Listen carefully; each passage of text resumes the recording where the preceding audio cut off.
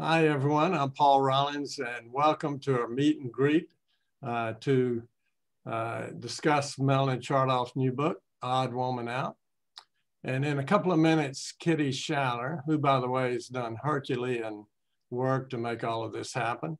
In a couple of minutes, she's going to cover some of the technical details about using Zoom. But first, let's set the stage for Melanie.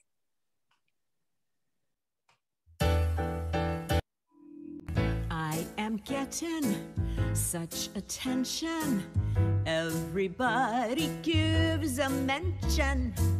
Get a mansion, get a pension. I'm getting famous. They follow me, they swallow me, fighting for a piece of me. But my act is all they see. I'm getting famous. All this crap with people clapping, feeling scared of all that's happening. Blame the fame for scaring life away. Please love me, not what I do. Love me if I'm no one to. Please see through my screen of fame and stay.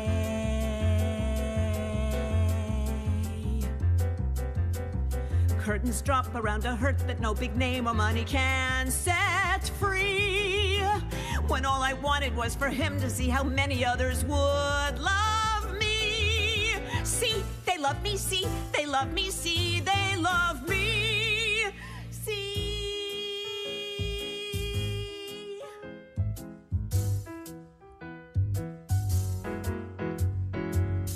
I show my show, so you won't know how lonely I'll be when you go. Boxed inside a TV show, but getting famous. My name is up in neon lights, too bright to get near in the night. Fame smiles days and sleeps in fancy silk designer label frights. See, they love me, see, they love me, see, they love me. Won't you love me too? Who needs you? I'm getting famous.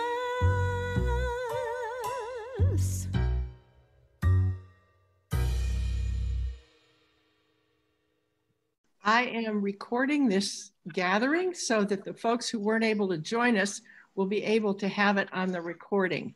So if you don't want to be on the recording, this is your time to make it in the lower left-hand corner, stop video, and your face will disappear.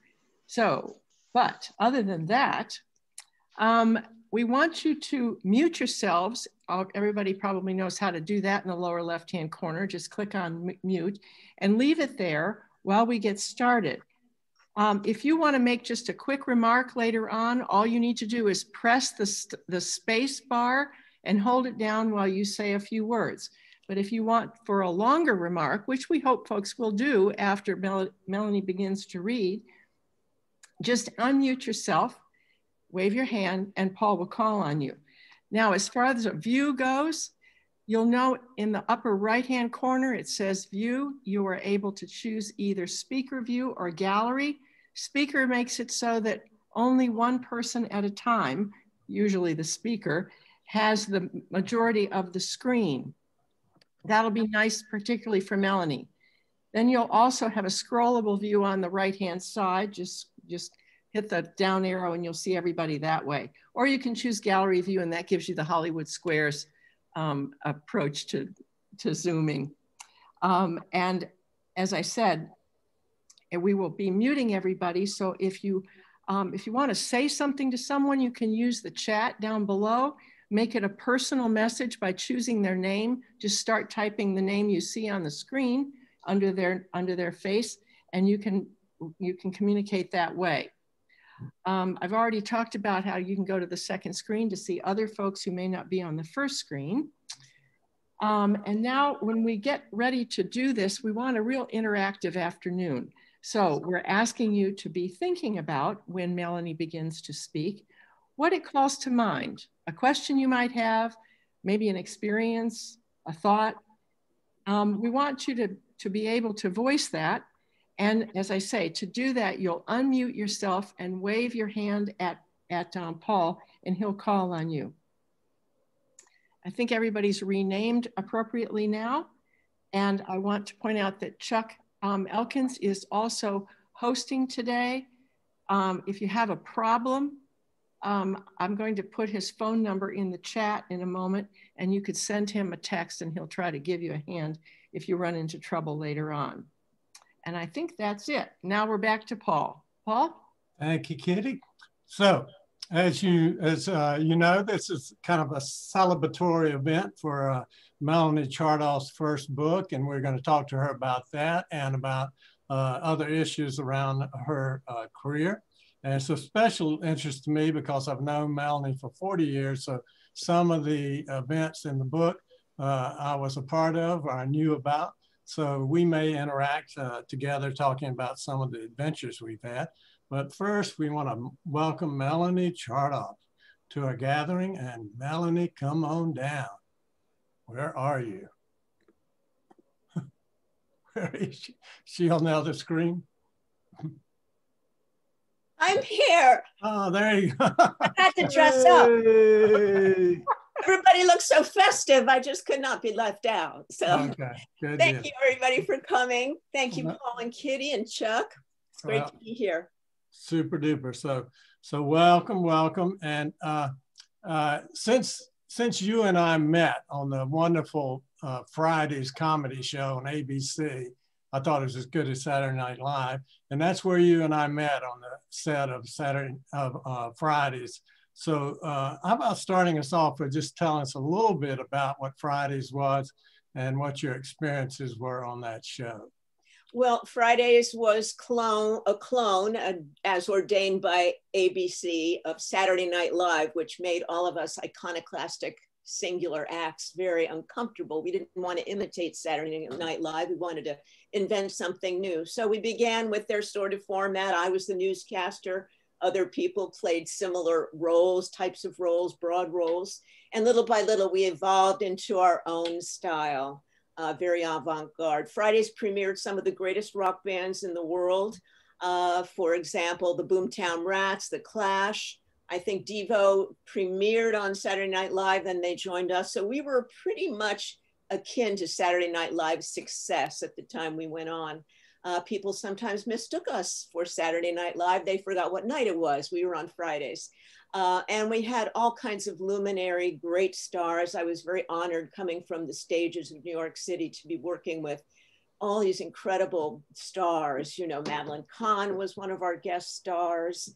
We had politicians on, you know the drill. Anybody who was famous at that time was on our show. I was thrilled to meet Al Jarreau, who was one of my favorite singers at the time.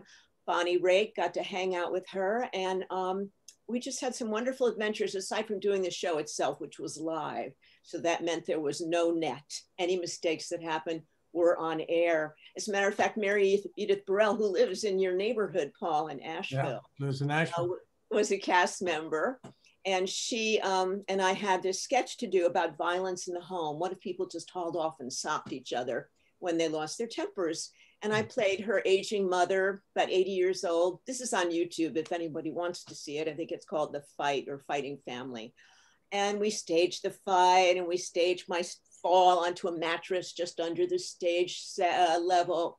And in her zeal on the live show on that night, she actually connected and hit me in the jaw. And I actually did what I was supposed to do, fell flat on my face on the floor. And then I was bleeding and sucking it down. And of course it looked so real because it was real.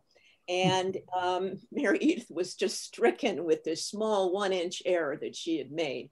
And then they had us on Entertainment Tonight saying, what kind of cat fight is this? And I began to see how much sensationalism was around the show, that controversy about the show was making it as big a hit as our talents were. So I had some mixed feelings about that. Andy Kaufman was a guest on our show. He was on twice. And I don't know if anybody remembers him, but he had a way of creating very negative attention. And he made it clear at the beginning of the show that he was going to be breaking out of the show. He was going to go into the fourth wall, which means talking right to the audience, breaking out of all our scenarios. And so the night of his appearance, our producers warned us that he was going to break out and we should just improvise the last scene with him because we didn't know what he was going to do, stay in character. And that's what we did. And there was a fight between he and Michael Richards, and I ran off the stage screaming, and then the crew was about to leap on and beat him up. And this was all an improvisation, but the audience really bought it. So of course, this got us the highest ratings of all time. It was like the beginning of reality TV, in other words. And I wasn't happy about it, but it made us famous. He was bizarre. I remember it. And all of a sudden in the middle of the scene, he says, I don't want to do this. This is crazy. I don't even want to be in this thing. So it's really uncomfortable. I thought it was. Yeah, it was. Yeah. So there were several other people there, Michael Richards and Larry David. Larry David, who went on to form Seinfeld and Curb Your Enthusiasm. And what was it like working with those guys? I remember Michael Richards was really a physical comic, did a lot of crazy, really over the, yeah. Michael was highly physical. He could do pantomime, he could do acrobatics. He did remarkable things with his body. He would do anything for a laugh. Right. And they created this battle boy scenario between a little boy and his sister who are fighting. Their imaginations are fighting for what to see their yard as, this tract home. And of course, he saw it as a battlefield for his soldiers, and I saw it as a romantic scenario for my dolls, picnicking opportunities. So we had this clash of consciousnesses, which usually ended with him biting off the heads of my dolls or setting them on fire, which was hilarious, of course, to the home audience. But those were some of the sketches we did as an ongoing theme that they were really fun. And Larry David, I had known since we were both stand-ups at the Improv in New York City. So when he and I both got cast on the show, it was like having my cousin there. It was very comforting. Right. And he was a terrific writer. He went on from there to do the Saturday Night Live writing team. And from there, he went on to create Seinfeld, which was long in becoming a hit. It took a couple years for it to take off. And then Curb, he's like the new leader of the Jews. You know, he's become sort of the new Jewish thought leader in America. He's become a hero. And he was such a depressive person. It was very hard for me to believe that that would happen. Well, what about behind the scenes stuff that goes on in those shows? Any gossip from those characters you worked with on Fridays and people who were on the show? Did any of them ever, famous people, were you intimidated when they came on? Or, oh, yeah, but I learned a trick. You know, I had been on Broadway with some luminaries, and I was often intimidated because I came from a small town, and, you know, we were just middle-class folks. And suddenly I was thrust into the limelight with people like Raul Julia. I had my first stage love scene on Broadway with Raul Julia, and I was completely intimidated. And I had this way of saying curse words under my breath when I was meeting with somebody like Johnny Carson or some of the big luminaries. And so it would give me confidence. I would be saying, you know, F you, it's wonderful to meet you. And that gave me like the courage that I needed to meet their eyes, oddly enough. It was my intervention. I think I'll try that.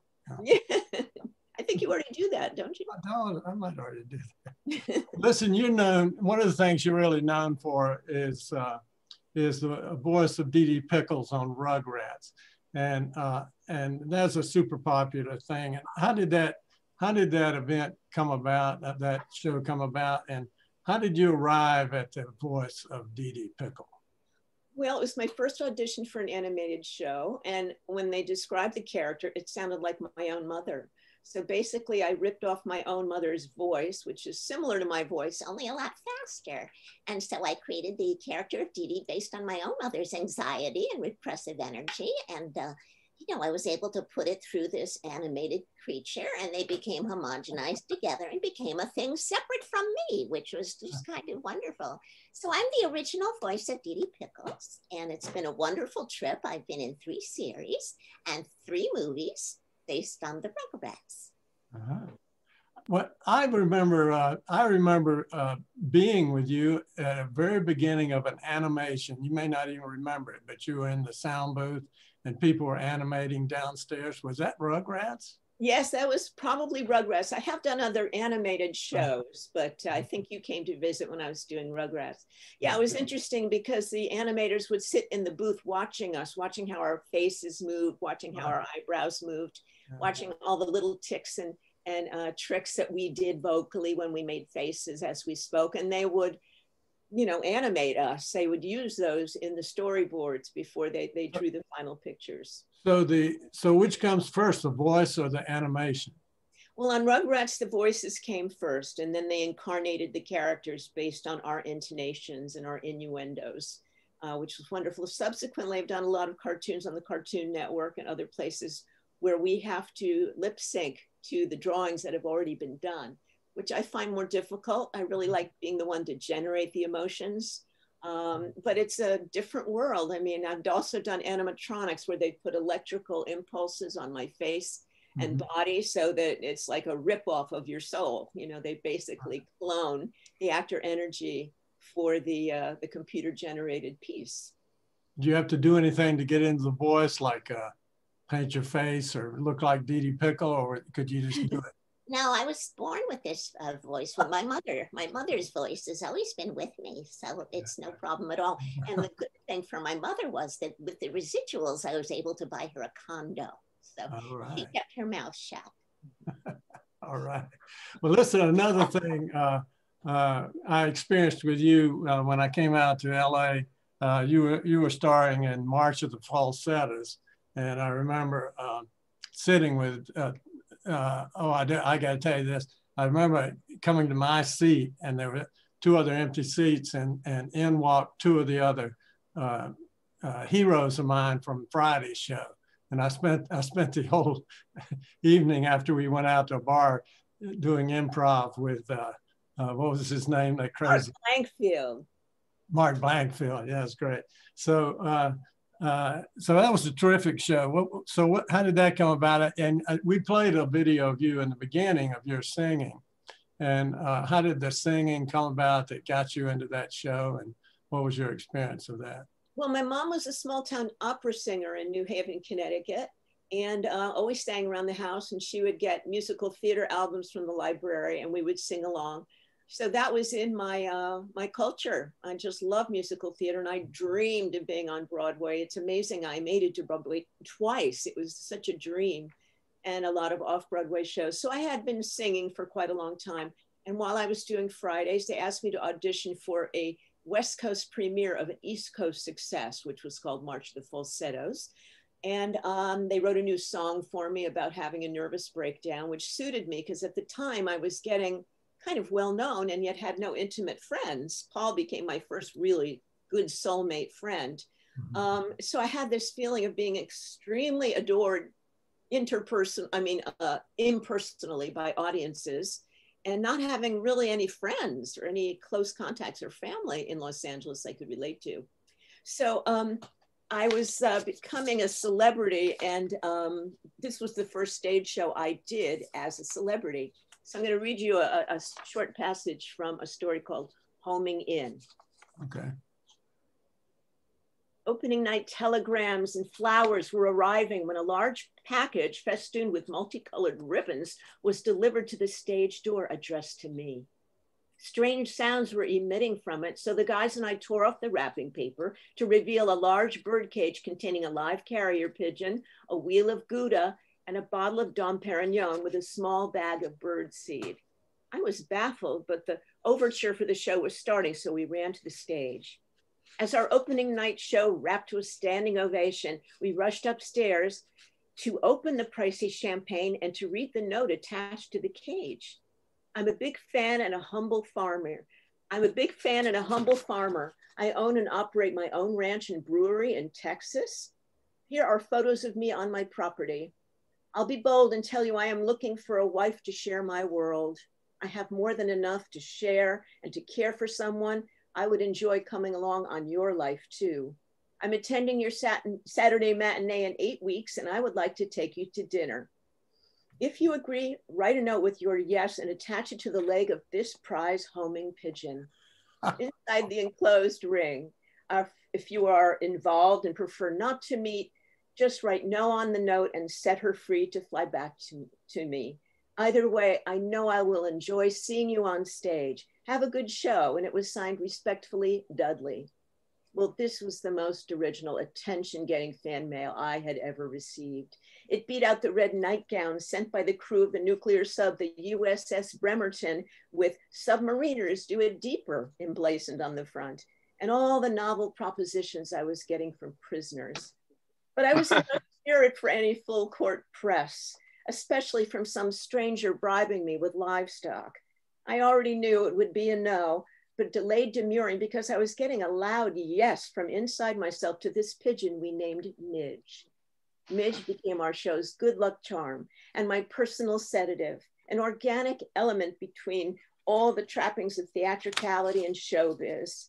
We were still, however, one step removed from life.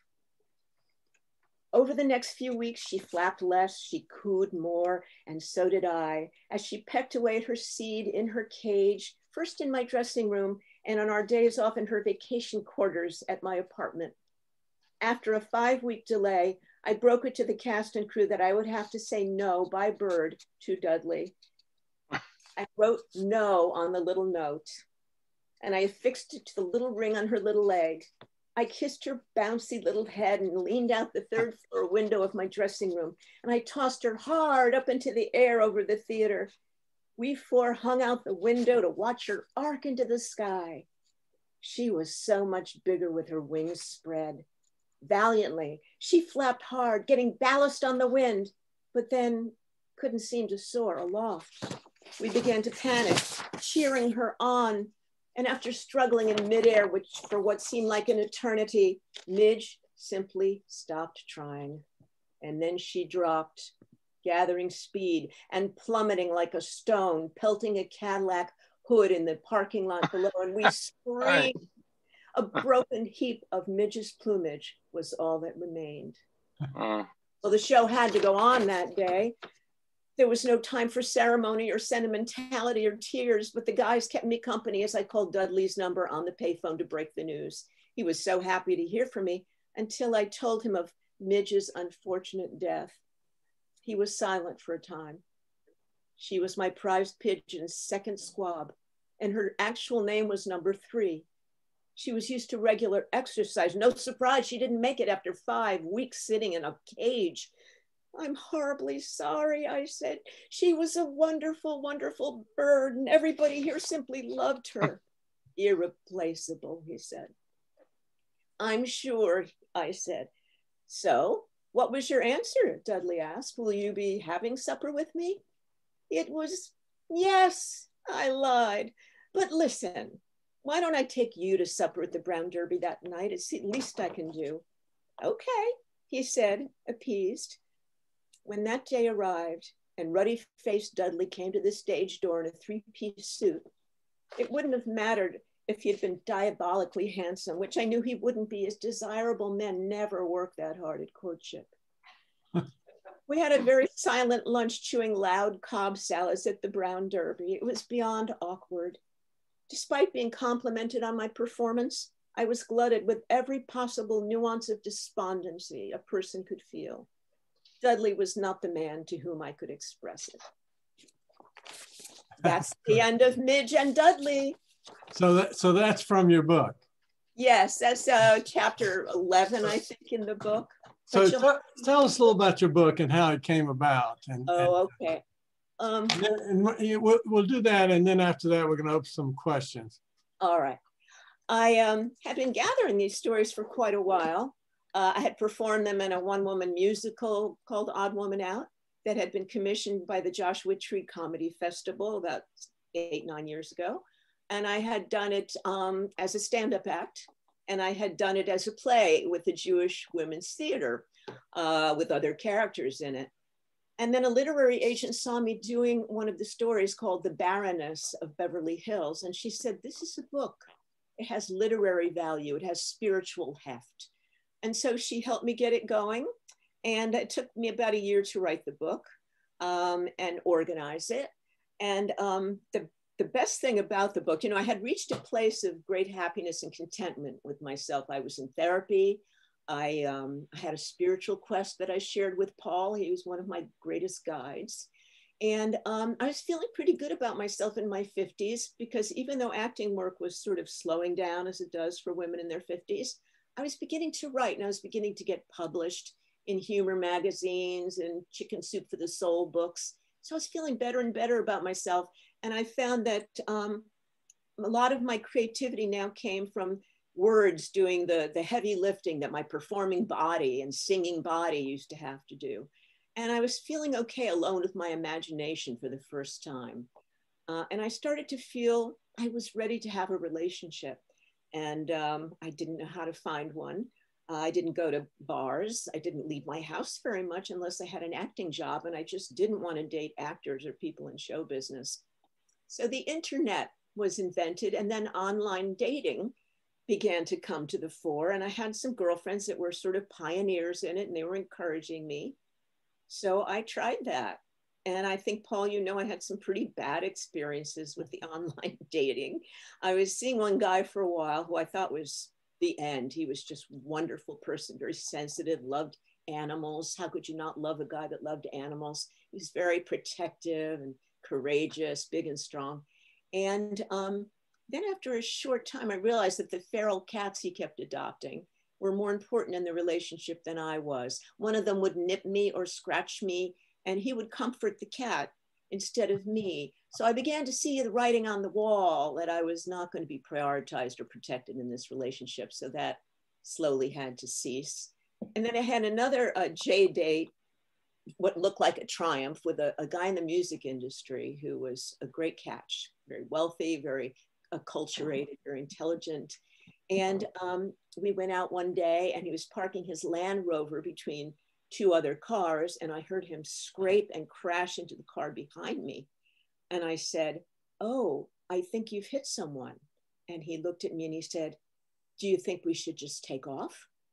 And I was stricken. And so while we were stalled there, sort of, you know, I was seeing the relationship just kind of disappear, and he thought we were still in the relationship. And he was saying, you know, if we take off now, there'll be no responsibility on anybody's part, and it's just a scratch. And the woman who owned the car walked up, and he, of course, handed his card and said, "I'll be responsible for everything. I'm so sorry." And then he looked at me and he said, "I should make you pay for this." Oh. And so that relationship deteriorated out of my heart very quickly. And then there was a sad case where I was seeing a guy for, you know, maybe 7-8 months, when he was ill for a week. And when we met again, he told me that he had gone into kidney failure and was now on a list for a donor organ. So I kind of clutched my kidneys to myself and slowly had to remove myself from the relationship, because I didn't see that I could be the one. I might love him, but I did not see that I could be the one to go through the dialysis and the surgery. And I did stay in touch with him though. And when he had the kidney installed, it rejected him. The organ rejected him. So they had to put him on dialysis again, but I stuck with him through this saga, and he would put his cell phone up to the kidney, which I named Sydney. And I say, "Now, Sydney, you got to get going, like get on it, you know, save William's life." And finally it did kick in. So I feel like I did my part in that relationship, even though I couldn't bring it. So is it safe to say the book outlines your search for love and meaning, or how would you put it? Yes, I would put it that way. I was very much wanting an attachment, because my family of origin, they were sort of Teflon for attachment. Mm-hmm. I didn't feel like a heart connection enough with my family. There was so much turmoil between my parents, which I talk about a little bit in the book in a lighthearted way, that I never really established that primary connection that I learned in therapy is really so paramount to make you able to love, to be independent enough to love. And so after doing a lot of work on myself, I felt worthy, and I felt dependable, and I felt it was time. And it took me a long time. Paul was also at that great event in my life, which was my wedding to a terrific guy. And a lot of my final stories in the book are about all the funny things that happened in our courtship that didn't look promising, but ended up being perfect. Because I'm an odd woman and he was an odd man, but you know, we complemented one another and became even together. Well, I can attest to the fact Stan is an odd man, but you know, he's a nice guy. He's a psychotherapist. You know, I didn't know you for about 15 years before he ever came along. So, you know, he doesn't know, actually longer than that. That's true. I was at the wedding. It's a great wedding. It really was great. And we had a lot of people there, and my family couldn't come except for 2 cousins, but Stan's wonderful family welcomed me in, and they are not Teflon for connection. I feel very warm and feel a lot of care from his family and his 2 wonderful kids, Ariana and Mark. So I feel very fortunate to have a new family and get married at 65. And I have a new friend, Stan. Yes, and you have a new buddy. There you go. So listen, Mel, suppose we open up cyberspace now for some questions from everybody. That'd be all right? Can you mind that? So from what Mel has said and what you may have read or whatever, does anyone have a question? Trish, does that mean you have a question with that thing? Unmute yourself. So Trish are you from Oakland or Berkeley? You're Oakland. I'm from Oakland, California. Hi, Melanie. Hi, good to see you. Good to see you.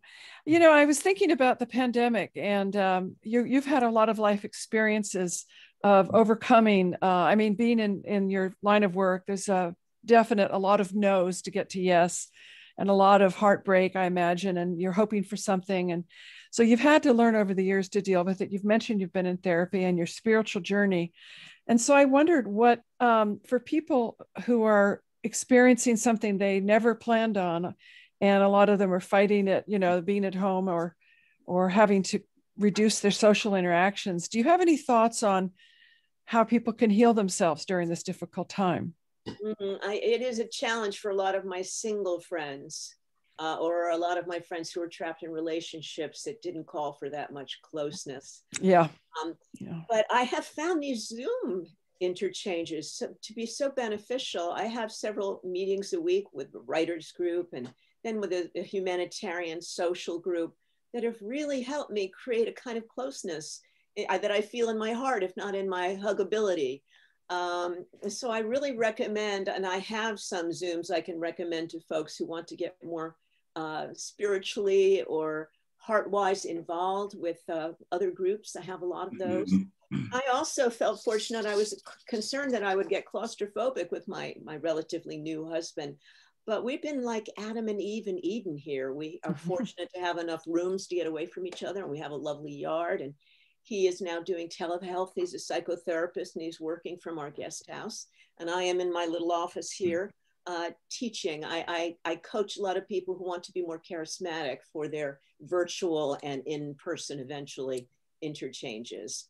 I take all the craft that I've learned as an actor on mic and on stage and on light and under lights and cameras and help people present themselves to vocally project, to hone their body language, so that they are the best spokespersons for themselves and their ideas or their products. So those are things I can offer. Cool. Thank you. So Dina has a question, and if you answer it correctly, she'll invite you to our house on Martha's Vineyard. It's very cool. I've been there. Yeah. It's also a great photographer. Thanks for the plug, and thanks for inviting me, Paul, to the group. I'm glad to be here. Melanie, I was looking up your posts on Instagram, and I see you were not just connected to the likes of like Raul Julia, but also Gregory Hines. And it made me think, boy, if you had an opportunity to work once again with one of the greats, who might it be and why? Oh gosh, I have so many idols, Dina. You know, Emma Thompson is one of my idols. I'd certainly love to work off of her. Yeah.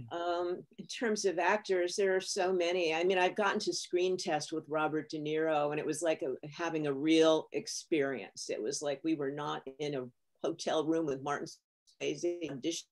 We're in an experience. Oh, there's so many I'd be honored to work on. There's so many shows that I hope I can fit into. One of my challenges has been that I'm a really great ensemble player. And having been a star in several television series, I'm not very good at the walk-ons that give all the expositions, you know, oh, doctor, she has cancer and she's going to die soon, and then leave.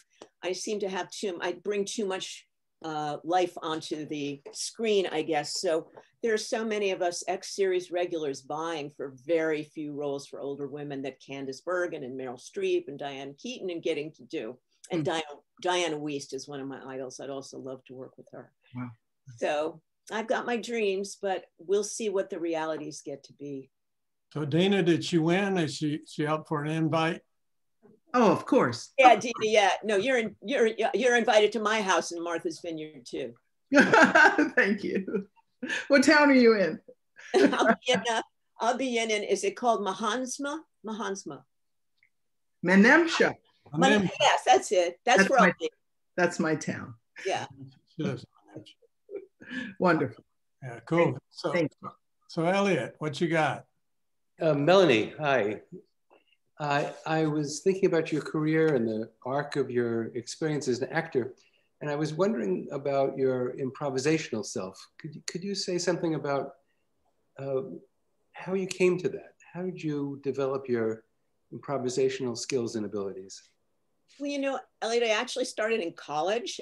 Our drama teacher was an alcoholic, and she didn't show up for class some mornings.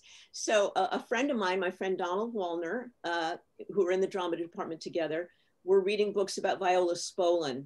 Viola Spolin had created a stage technique to teach young people how to be self-possessed in public and in interacting with others. And so we began to teach improv. We were big aficionados of Mike Nichols and Elaine May. We would enact their albums, you know, just for fun.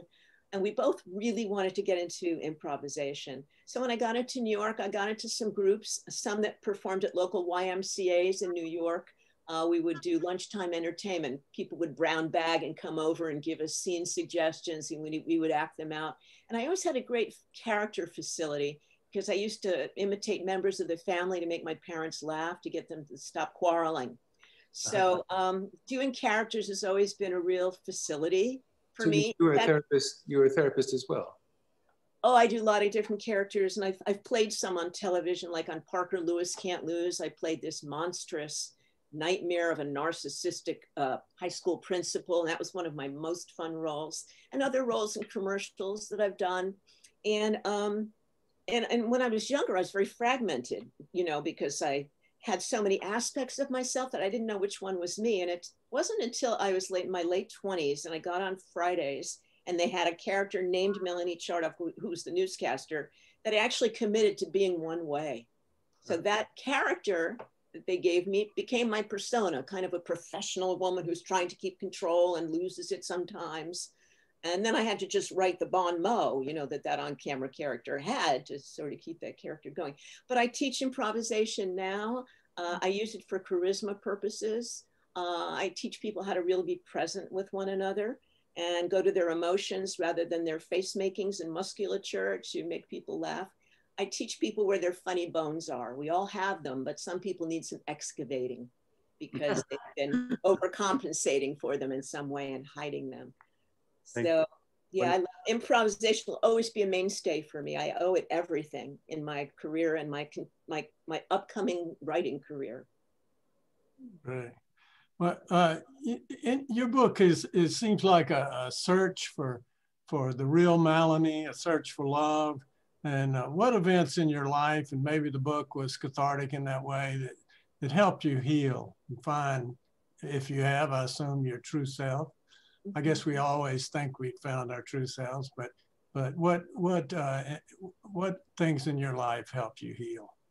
Well, I had a great therapist for 20 years. It was longer than I'd lived with my mother. I think as soon as I had been with my therapist longer than I had been with my mother, I started to get well. And what I learned in therapy, this is kind of so simplistic, but maybe some of you will relate. She would be very quiet. She was not an outgoing person. She would be very quiet in our sessions. And I would panic when she was quiet because I assumed I would project that she was judging me or finding fault with me. That was what was in the empty space between me and other people. And so I used to overcompensate and perform, but she wouldn't let me do that. She'd say, what do you want from me right now? And I would say, approval, love, I would have this list, and she'd say, just stay still and see what you want. And then I realized I wanted quiet with another person. I wanted another person I could be in a room with without a lot of behavior. And I think that that was really pivotal for me, and I owe her so much. So that when I met the man that would soon become my husband, I had the presence to see him rather than worrying about how I was being seen. That's a good, I like that line. Yeah. Adam, where'd you go? I think you had a question. Yeah. Yeah, hi. Hi. I enjoyed your book, Melanie. One thing I was both surprising and also refreshing is that you unapologetically incorporate a relationship, and I see your partner is here, but you incorporate that as part of your emotional goals in life, is to find happiness with a partner, which, for younger generations now is like taboo almost. It's like, no, you have to find that completely independently. God forbid that should be something that you rely on for, can you kind of talk about that? And have you had any reactions like that to your book? Well, one of the reasons I wrote the book was because I was meeting a lot of young career women and men of every gender, actually. And I would say, I just got engaged and I'm 63 years old. And they would say, oh, you give me hope. And that was one of the things that motivated me, now that I had a happy ending, to put it on the book. I could have walked happily into the sunset in chapter 32 in love with myself as a writer, as a person.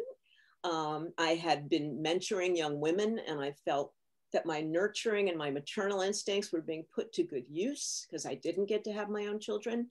And I was feeling really good about myself for a sustained period of time. And it had nothing to do with a show I was in. It had nothing to do with fan mail. It just had to do with my own company. And so I felt I had a lot to share. I owned my own home. I had my own money. I had my own psyche in control. And then I started again in my 60s to go online and look for love. And what can I say? I got lucky. I'd had that ache most of my life that many singles have of, yeah, I'm great, but what else? I want to give it to somebody else. I want to say, oh, look at that beautiful sunset, to somebody else. And on the one hand, I was happy not to have obligations or to worry about anybody but myself, but there was another part of me that felt more generous. I have a lot more to give. So then I started looking in earnest in my early 60s online and got really lucky. And there's wonderful stories about that search in the book. If you buy the book on Amazon or Barnes and Noble, $12.99 paperback, the Audible version. Paul, didn't you like the Audible version? I loved it because Melanie reads the Audible version, so she has some different voices. I actually thought that was your mother's voice. I was thinking, did you get your mom to say that? Oh, just when I'm doing her character, yeah, I do sound like my mom. We sound very much alike. Mm-hmm. Maybe it was Dee Dee Pickle as your mother. I don't know. But yeah, I really enjoyed the Audible. I'm a slow reader, so I rather someone read to me anyway. So I encourage you, if you're interested in, Melanie actually reads it. So yeah, and you can get it with one click. You don't have to join Audible. You can just go to the Amazon page if you like and go to one click so that you only have to buy that one book. Or you can join for a month and get a freebie. You join for a month and get a freebie, then you listen to other people's books as well. There are many good books out there. I think that's how it goes. Anybody else have questions? Anybody? Who's that guy, Stan? Oh, him. Does he know how to unmute? There you go.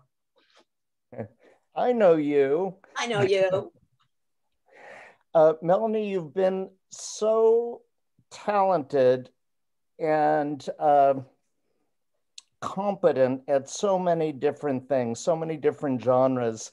And how has your writing evolved both out of acting as well as over the past few years, your writing style as a writer? Well, as you can all tell, I love words, and I'm a very wordy person. So when I first started writing, I was writing mostly comedy stuff, and it was all very clever and alliterative. I had as many puns as possible per line as I could shove in. And I was performing, puppeteering myself.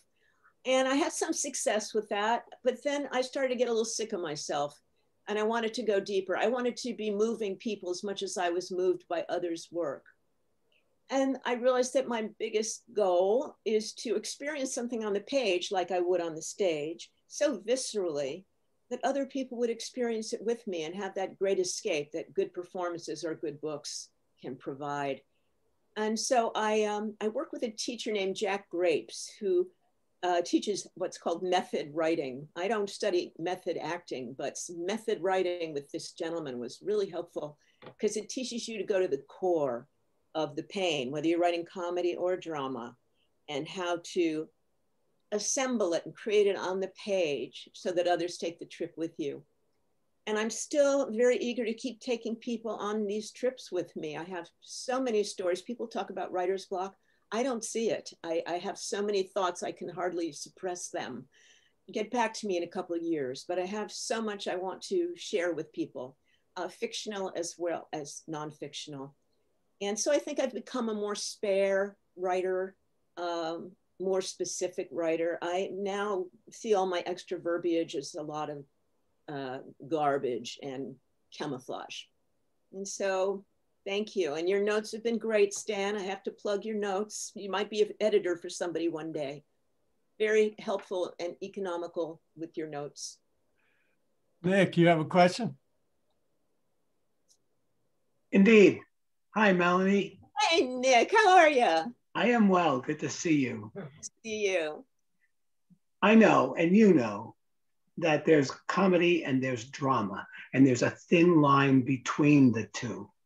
How do you keep your two legs together when you have one leg on each side of the line? Nick, by the way, is the chairman of the drama department at the college that I went to, Adelphi University in Long Island, and he's all grown up, and now he's like a professor and the head of the department. It's so wonderful to see you grow up, Nick. Yeah, well, please. I do say, I do have a passage in the book about that in drama, I can really submerge like 90%, 95%. I love getting so immersed that the actual world disappears. And I have superimposed over the actual room, the characters and the places that I'm supposed to be. There's a great pleasure in that. And taking people along when you're that submerged and viscerally engaged. And then with comedy, as an improvisationalist, as a person who directs and does other things as well, I've always got one little eye out witnessing what's going on so I can be aware of my timing, be aware of audience response. When I'm on a set without a live audience, I'm aware that I am trying to crack the crew up. It's a goal I've never achieved, but after they stop rolling and they say cut, sometimes they'll crack up, and then I know like I'm on the right road. So you've caught me. I have to say that there is a slightly more self-conscious awareness when I'm going broader than deep. Great, thank you now. Thank you. So Jonathan has a question. I just wanted to say Jonathan's originally from New Orleans. Oh, I can tell. Yeah, well, we didn't tell him to wear a costume. This is the way he always dresses. So no, as you can tell, I haven't grown up, yes. Go ahead, Jonathan. Melanie, I was just curious, how is Hollywood recovering after, or what do you see as any kind of recovery after not after, but because of the pandemic and all the other negative publicity that's gone on in Hollywood? It's been a tough year, but production is starting to kick up very carefully. People have tests every morning before they start their day, in case evidence has come up during the night. So there is cautious hope. There are auditions on Zoom now that we're starting to be called to. I know in New York, where it's been a little bit more permissive, a girlfriend of mine is doing a series there, kind of a a video game oriented television series. It'll be on the internet. And they're tested all the time, and they wear masks when they're not on set.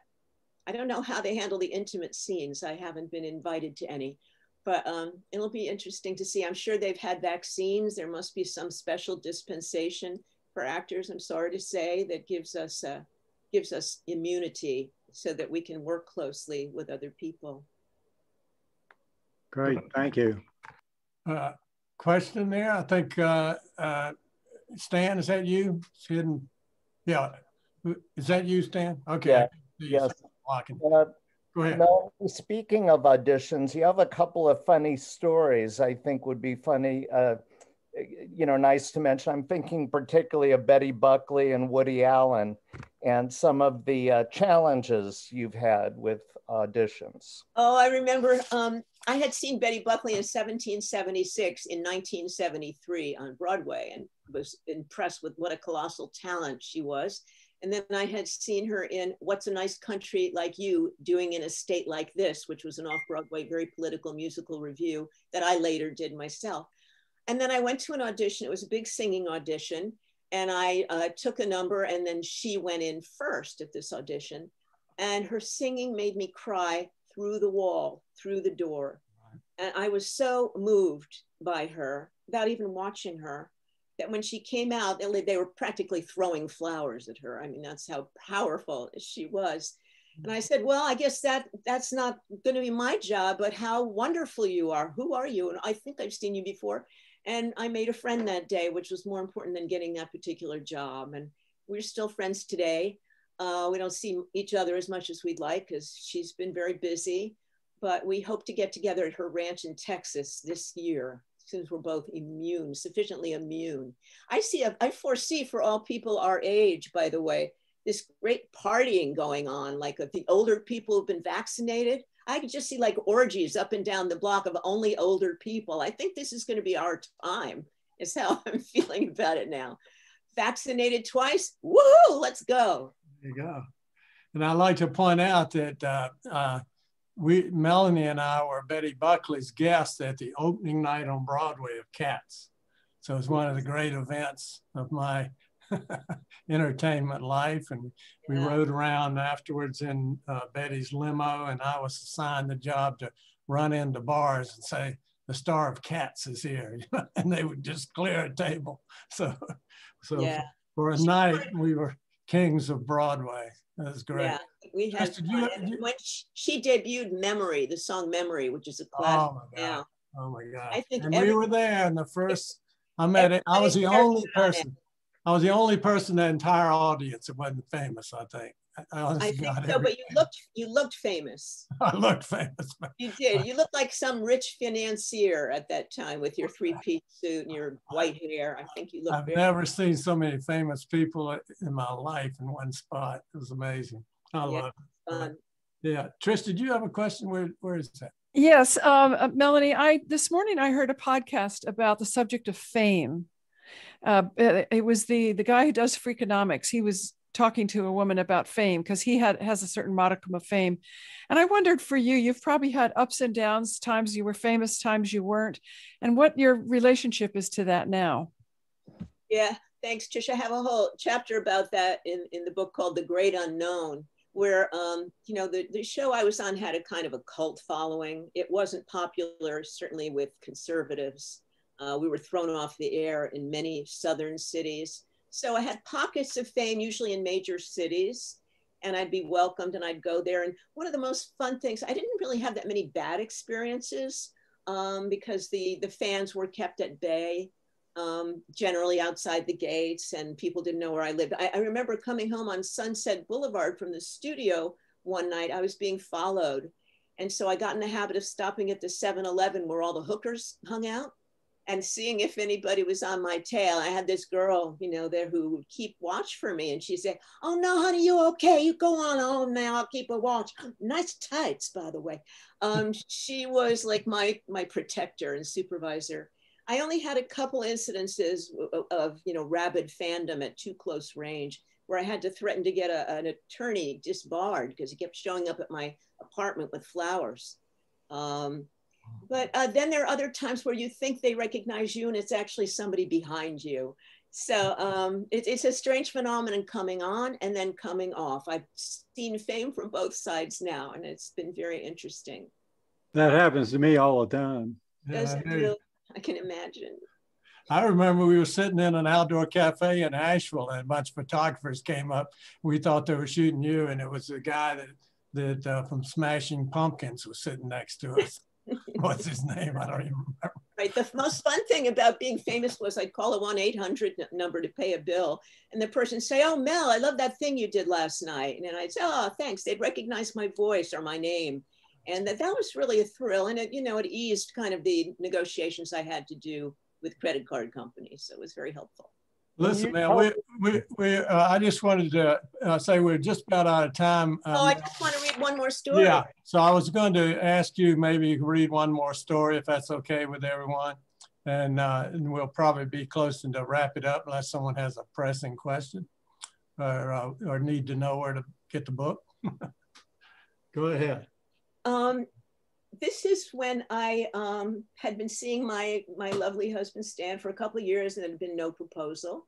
And I had said I needed a cohabitation agreement if he was going to continue to live with me. I wanted to make sure that we understood that this was my house. And we were going through all that kind of pain in the neck stuff that couples have to do.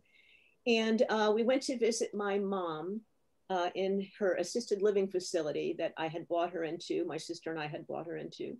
To tell her that we were planning to move in together. And we got there late. There had been flight problems and snow problems. And she was very critical of me.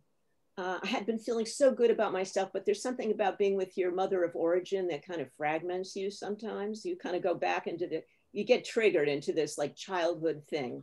And I think she said something like, "Aren't you a little old to be coloring your hair?" And I kind of lost my temper for the first time in front of my boyfriend. So he dragged me upstairs. We went to our guest suite on the top floor of the assisted living facility. And he ran a bath for me. I got in the bubble bath and was sitting and stewing. And then he came and got into the tub with me. And he suddenly, in the most unromantic scenario possible, asked me to marry him.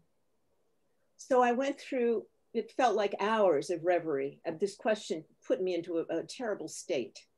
So I'll just read one little section. On stage and in films, I had walked down 4 aisles and run headlong down another. Some ceremonies had light and sound men crawling under my feet and hundreds of extras.